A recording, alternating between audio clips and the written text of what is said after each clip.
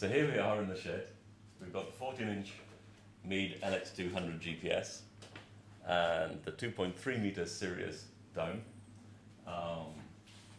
waiting patiently for a pier and a pad, and now in testing mode. Now the Sirius dome has got full shutter and dome rotation on it, attached to Maxdome. Of course, inside the dome you can't see is a little computer connected to both the dome and the Meade telescope.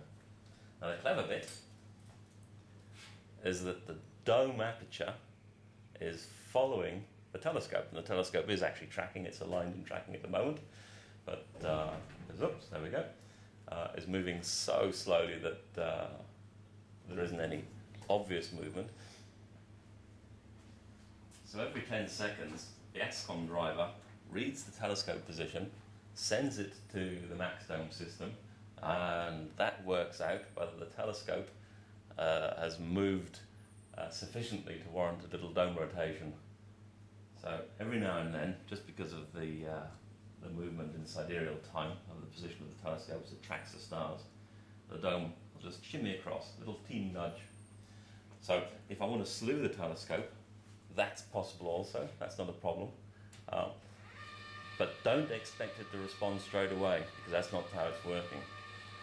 What it's going to do is after about 10 seconds it will get its first positional update, and if it's a particularly long slew, it might make a couple of adjustments just to get it in the right position. So a second adjustment to get it pointing exactly the same way should happen really shortly.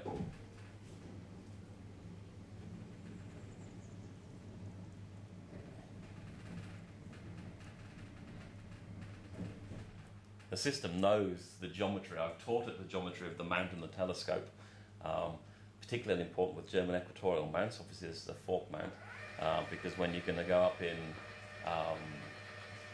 altitude or declination, depending on your system, the telescope is going to end up having to be repointed as well. The dome is going to have to be repointed as well.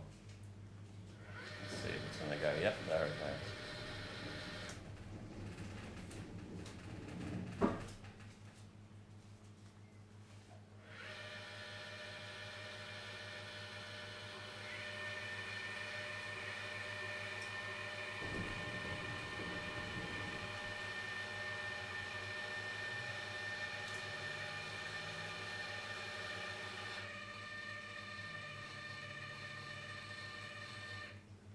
You'll notice I'm being just a little bit careful. The telescope's slightly close to that lower shutter.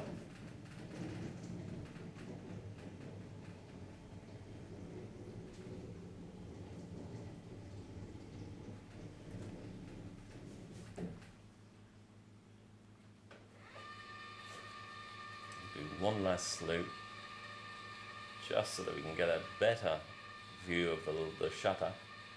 And then I'll shut the thing from within. It can be done automatically, but I quite haven't got that far yet.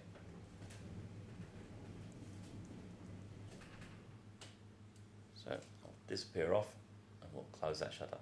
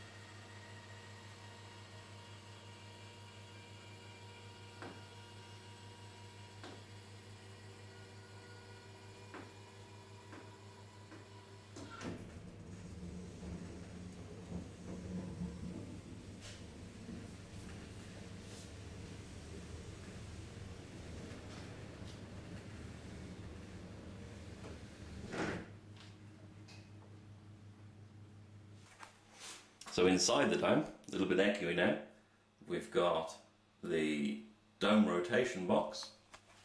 Let's have a look. It has a simple switch. left and right.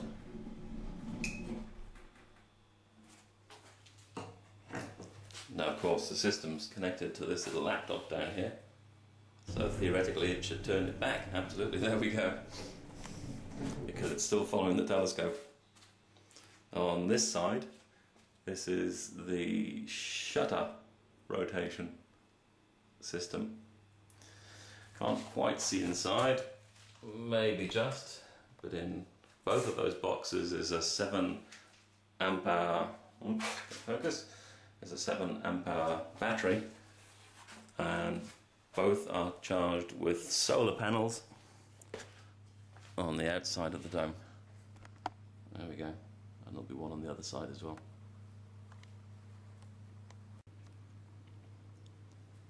So that's Maxdome operation in a nutshell. How sweet is that?